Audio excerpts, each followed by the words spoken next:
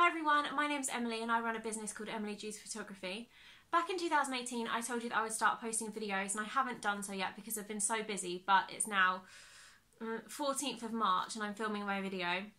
I did film one the other day but I looked back on it and it's really cringy, so I thought I'd reshoot it and then give you guys a little bit more information in this one.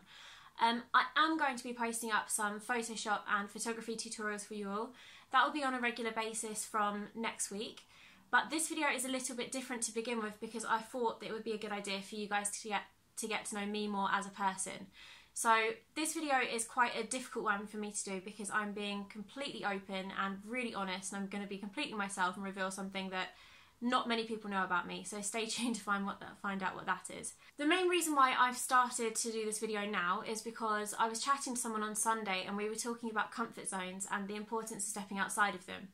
And we were saying about how amazing it feels to build up the courage to do something that is completely out of your comfort zone, and that's exactly what I'm doing today by filming this video.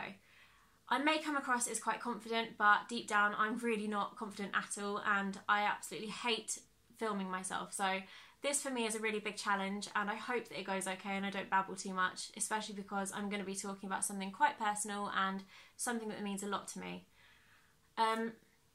So I'm just going to cut straight to the chase and say exactly what was on my mind.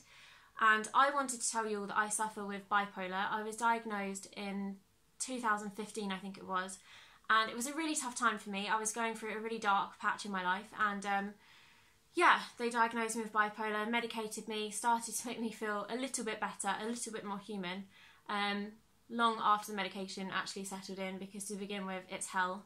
Makes you feel like a zombie, makes you feel like you are gaining so much weight, makes you feel just really, really horrible in yourself, but then anything's better than feeling the lows of bipolar. One of the main reasons why I wanted to do this video and post it on my photography page is because photography has been my saviour throughout so much of my mental illness, and I often go out of my camera when I'm feeling a little bit stressed or I'm feeling down, or even when I'm feeling really, really hyper and can't concentrate on anything at all. If I go out of my camera, it generally kind of snaps me back into place a little bit and I feel a little bit more human. Not just because I see things from a different perspective when I'm looking through my lens, but also because when I am out taking pictures, I'm communicating in a way that I find easier for me to actually express my emotions. So I find it really hard for me to communicate in a verbal way, especially when I'm feeling down, because I'll just end up crying or, breaking down, and it won't be a pretty sight. No one will really make much sense out of me, so I communicate often through my photos. That's not really the sort of photos that I post on my page, or photos that anyone can really see because they're personal to me, but it is something that I would like to start posting a little bit more often, which is again why I thought it was a good idea for me to be honest with you about what's going on in my head sometimes, and to explain a little bit about why some of my photos might be slightly darker than my normal ones. But yeah, so that's me. I am the bipolar photographer. Another reason why I wanted to do this video is because in May I'm looking at starting some mental illness versus photography workshops. The first 3 workshops will be absolutely free. I kind of want them to be a bit of a meet-up, so those suffering with mental illness can just sit down, we can have a chat, we'll have a coffee, we'll go out with our cameras, I'll give you guys some tasks and I'll see if I can help you guys sort of communicate in different ways, because photography, as I've said previously in the video, is a really good way to express yourself, and that's something that I would like to teach you guys to do. And I know that a lot of you guys on here do suffer with mental illness, so I hope that I can actually help you. And if there is anyone on here that would like to help support the workshop, or if any counsellors on here want to come along and maybe give advice to those that are suffering, then please do send me a message, because all help is welcome and I'd be really grateful for any support. Another reason why I wanted to do this video and sort of raise a bit more awareness is because I see so many people post online videos about mental illness and mental health, and I just think that they're all really brave. So I just wanted to say well done to all of those that have posted a video and been honest about how you feel, and constantly honest about how you're feeling all the time, really.